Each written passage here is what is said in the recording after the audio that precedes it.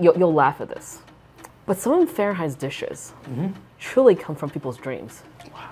So I had a customer, he had a dream. He was like, Lily, why don't you have pork belly chow mein?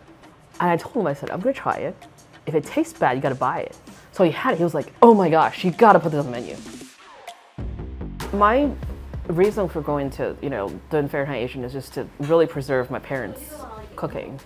And they've done Szechuan all their life. When you were younger and your parents had a restaurant, did you dream about being in this world, or did you want to get away from it at first? I think at first I just never imagined I would do this.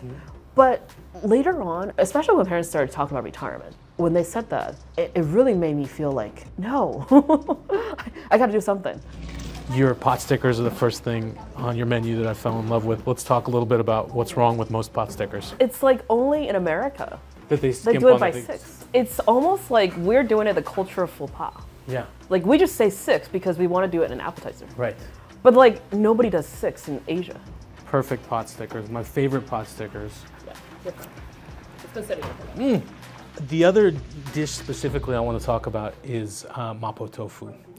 Tell us about that dish and your relationship with it. That's like a dear to heart dish. My mom, she's the one who's always cooked that for me. I always thought when she cooked mapo tofu, she was lazy. Right. Because that was like my impression. It's like tofu and meat. Like how hard can it be, right? Actually, it's like one of the hardest things to cook in Szechuan cooking. Like I now know how valuable that is.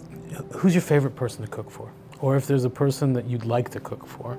If I really want to cook, I want my grandma, even though she's dead. I never got a chance to cook for her because of COVID. She never really got to see like what I really became. She died in China? She died in China, yeah. That's like one of my biggest regrets too, is not be able to see her and not be able to like show her what I've done. But I don't know, like maybe like Dream World. Right. She'll come back and see me one of these days in my dream.